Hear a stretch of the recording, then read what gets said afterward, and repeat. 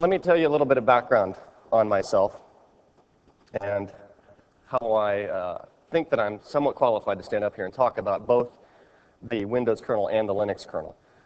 I've got a background in computer engineering. Got an undergraduate degree, a master's degree, and a PhD in computer engineering. My PhD is from Carnegie Mellon University, a school in the United States, where during my doctoral work I actually was working on a flavor of Unix called BSD, running on top of the Mach microkernel operating system. So my background through research and through school was on Unix. I came out of school and then started to work on the Windows platform. Several years after I graduated, I went to IBM Research in the United States. And at IBM Research, I was hired specifically for my knowledge of Windows internals. But while I was there, I started to look at what was going on in the Linux side of things and becoming familiar with how the Linux kernel architecture is composed and its capabilities, and became somewhat a Linux resource within IBM Research as well. In fact, there was several years ago an underground effort within IBM to port Linux to the S390 mainframe, and that's actually a project that started in Germany. Well, IBM at that point had to decide whether they wanted to commercialize this thing, what they wanted to do with this port of Linux, and so they formed a committee that would advise Lou Gerstner, who was the chairman of IBM at the time, as to what to do with this version of Linux. And I was the technical Linux expert on that committee, which was composed of about 8 or 9 people and several people from marketing and other business groups within IBM. I also served as the Linux technical resource for the AIX division of IBM, AIX being IBM's version of Unix. And they, of course, were interested in what was going on with Linux when I was there. I'm no longer at IBM, but that just gives you a background to how I started looking at Linux. I've been following the developments of Linux for a long time. And the class that I'm going to give you today, or the session that I'm going to present to you today, is actually a session that I've asked for input from all the major players that it relates to. So for example, David Cutler, who, as I'll tell you, is the chief architect of Windows NT and still works at Microsoft on the Windows kernel, he's reviewed the slides. Linus Torvalds has reviewed the slides, and I've had several other developers from the Windows team and from the Linux team review the slides and provide me their feedback. And I've incorporated all their feedback. At the end of the session, actually, I'm going to show you an email that I got from Linus as we were talking about the session, where he points out the problems he has with what I'm going to tell you, and I'll address those, what he says then. So now, this is the outline of the talk, and this is a very technical talk, so as well as getting a comparison of the two operating systems, I'm going to give you a heavy dose of Windows internals and Linux internals. But first, I'll start by talking about the evolution of the operating systems as they progressed through time, when they were developed, where you can trace their roots back to, and talk about where we are now with those operating systems. Then I'm going to take a very high-level look at the two architectures. And after that high-level look, dive in a little bit deeper and start to compare some of the kernel mode subsystems. So talk about how scheduling works on Linux, how it works on Windows, what's different, how memory manager is different, and the same between the two OSs.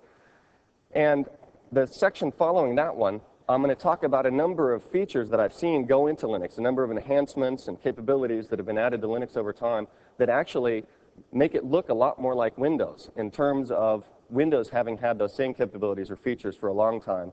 Now Linux progressively getting more and more of them. The two operating systems started out looking kind of the same, which might be surprising to you, as you'll see, and have actually evolved to look more and more the same from a kernel perspective. Then I'll talk about where we are in terms of the performance of the two kernels, because of course kernels are designed to manage the resources of the computer and to manage them as efficiently as possible so the applications can perform as efficiently as possible. So in terms of saying what's a good kernel versus not a good kernel, you've got to talk about how applications can utilize the kernel services to do what they want to do. And one way that people measure that is through benchmarks. So I'm going to present to you the current state of the world in terms of benchmarks of Linux versus Windows. And then I'll spend a few minutes just pontificating, if you'll indulge me, about where I think Linux is going, where I think Windows kernel is going, and what's the future hold. So let's start with, before even I get into the history, narrowing the scope. And in an hour and 15 minutes, I have a limited amount of time to even cover the material I'm covering. I certainly can't cover all the things that you might be interested in hearing about with respect to Linux versus Windows, including the cost, the total cost of ownership, how supportable the two OSs are, what kinds of applications are available for the two OSs, how manageable they are, and their use as a desktop system. Those are all outside the scope of this talk. And so I'm focusing just on kernel-level technology, and I'll talk about where that fits into the big picture at the end of the talk. So if you look at Linux and try to figure out where it came from, you of course have to look back at the Unix operating system, which it's somewhat derived from. So in that sense, the real history of Linux starts back in 1969 when Ken Thompson developed the first version of Unix at Bell Laboratories at AT&T. A few years later, Dennis Ritchie, who designed the C programming language, he's the father of C, he joined the project, and they both debuted in a joint paper to the academic community at a conference in 1974, a paper on Unix. And Bell Labs, a couple years later, released the first commercial version, which was called Unix version 6.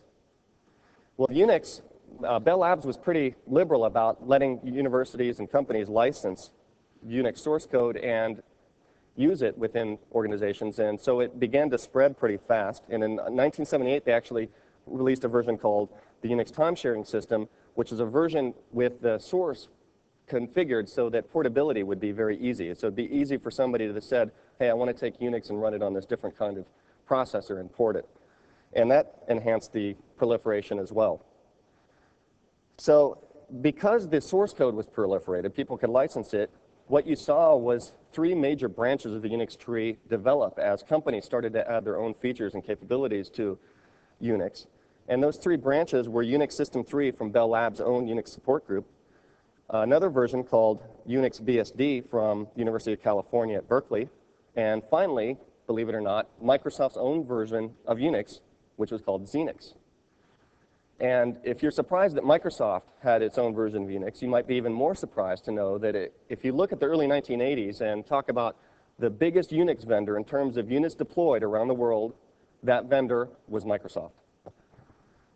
Now, what happened to Microsoft Xenix, and I think just as a little sidebar, because it kind of brings us into current events, Microsoft Xenix was actually sold off to SCO. SCO was actually started with Microsoft Xenix. And the SCO group, Santa Cruz operation, because Microsoft gave them Xenix, Microsoft took partial ownership of SCO, which Microsoft eventually sold off in the early 1990s. And now you know that if you've been following what's been going on in the US with SCO, and SCO challenging the legitimacy of copyrights of various pieces of the Linux source code, and Microsoft turns out is funding indirectly SCO's operation in challenging Linux. It's kind of a, I kind of look at it as a father looking after a child that's gone off and trying to help them out after they've left the house. So the three branches continued to fragment even further. Those were the three major branches. You had lots of offshoots.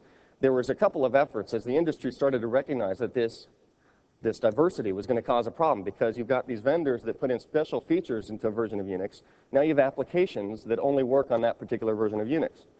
If the user of Unix wanted to switch to a different version of Unix, well, then they'd be kind of stuck because their applications were coded to use those special features. And so two efforts were started to kind of define what would be the definition of Unix. And so hopefully application vendors would program to this definition of Unix, which all the major Unix variants would support, and you'd have cross-platform portability.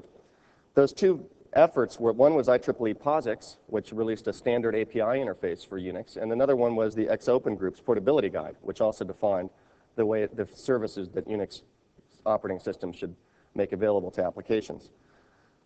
Well, even though those portability guides were released, you still saw a lot of fragmentation in Unix, and you still see that today.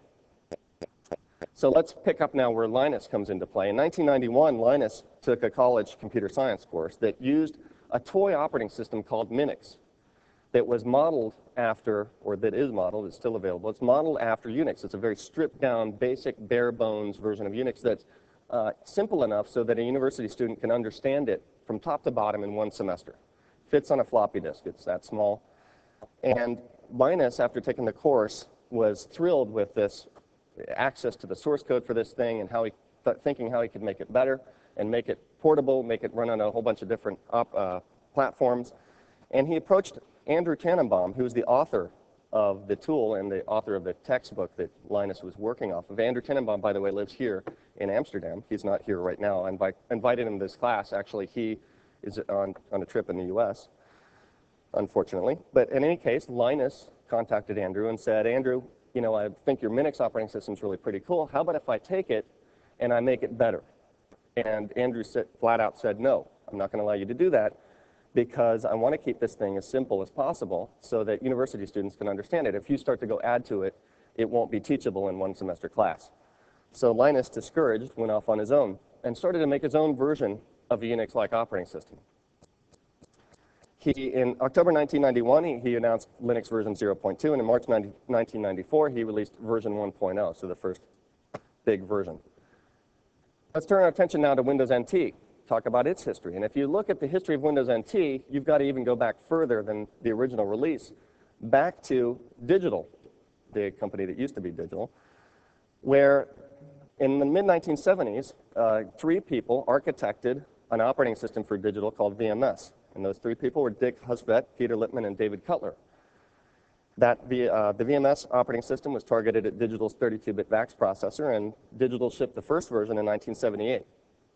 Right around the time the first version of Unix was released. Well, so David Cutler moved to Seattle in the late 1980s and opened a development facility there called DEC West that was going to work on a new operating system called Mica for a new CPU codenamed Prism.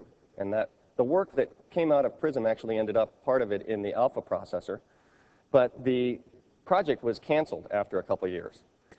So David Cutler, being somewhat discouraged, was kind of looking around at other opportunities, and that's where Microsoft comes into play. Bill Gates, seeing that Dave was probably disenchanted with Digital, invited him over, and conveniently he was just down the street, invited him to a meeting, and hired Cutler and 20 engineers from the DEC West facility. In fact, some of those were hardware engineers, so that's where the Microsoft hardware division actually sprang from, is the fact that Microsoft had these hardware people from Digital that they needed to find something to do. Well, this new project that Bill had assigned Dave to work on was called NT-OS2, New Technology OS2. It was New Technology OS2 because Microsoft was good partners then with IBM and wanted to make a robust version of the OS2 operating system that they would own. Well, in 1990, Microsoft released Windows 3.0, which was the first really successful version of the Windows 16-bit operating system. It just had a huge popularity as it was released, and so Microsoft and Bill Gates specifically said, hey, why don't we forget this partnership with IBM and let's go do this thing. Let's focus on Windows. And so the project was renamed Windows NT. That was going to be the primary operating system interface that would be supported as a new version of the Windows API that was supported by Windows 3.1. And Microsoft released Windows NT 3.1. The version number was made to coincide with the current version of the 16-bit Windows operating system, which was 3.1, in August of 1993. So if you look at a timeline of the evolution of these two operating systems, starting with their predecessors, you see that they've both had their birth back in the mid-1970s, and they both now have had their origins back in the mid-1970s. They both had their birth in the early 1990s, and they've been evolving pretty quickly since then. And my point in showing you this is that the two operating systems, as I'm going to show you in this presentation, are very similar from a kernel perspective, and that's not, I think, an accident. It's because of their common evolution in time. As engineers work on